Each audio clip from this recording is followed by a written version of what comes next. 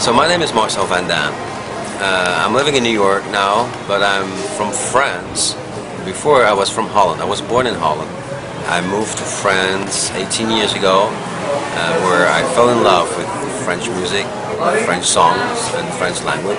But I'm also a great fan of American music, so I invited a lot of musicians, American musicians and musicians from New York to where I live in the northeast of France. Oh, lovely to see you.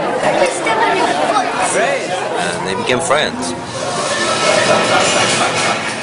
I knew a lot of people finally in America and in New York, and finally I had the idea to do 1 year in New York because there's a lot of nice music going on, and especially this place, the living room, is one of my favorite venues where I always wanted to play.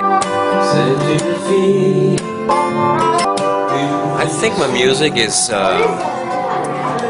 accessible to everybody and still being kind of subtle. You know, it's my own style. I don't try to please at a particular age or a particular style.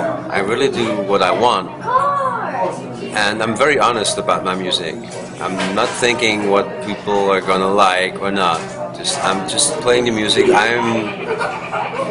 I want to play for the rest of my life, so that's kind of the goal, and I think the people get that. Music, it's always been some kind of mystery to me, where it comes from. How do you get inspired? Because some people say that I was inspired by maybe James Taylor or Norah Jones, and it sounds a little bit like those artists, but I discovered them rather late. Even Norah Jones, you know, I already made songs before she was known. And even James Taylor, I discovered him rather late.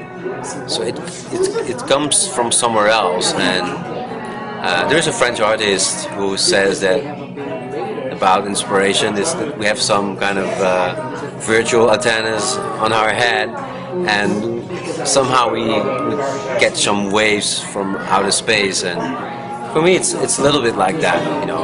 It's always surprising how a song gets together.